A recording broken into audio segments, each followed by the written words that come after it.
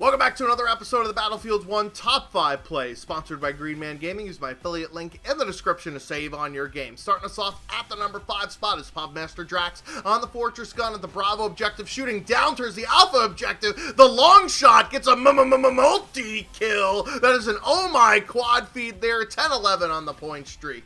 And at the number 4 spot is Slim Juicies, and he's using the Lewis gun suppressive here with the crazy beepity bop sight. He peers around the corner and just like a Smash Mouth song, and they don't stop coming, and they don't stop coming, and they don't stop coming right here, as he's going to end up picking up a 7-man feed with that squad wipe. Give him a paper towel. 1266 point streak. Taking on the bronze medal spot is Austin Ritchie here, who spots this cavalry person trying to charge at him. So what does he do? Pull out the syringe, of course, and he will end up winning that jousting battle right there with that Matador-esque maneuver.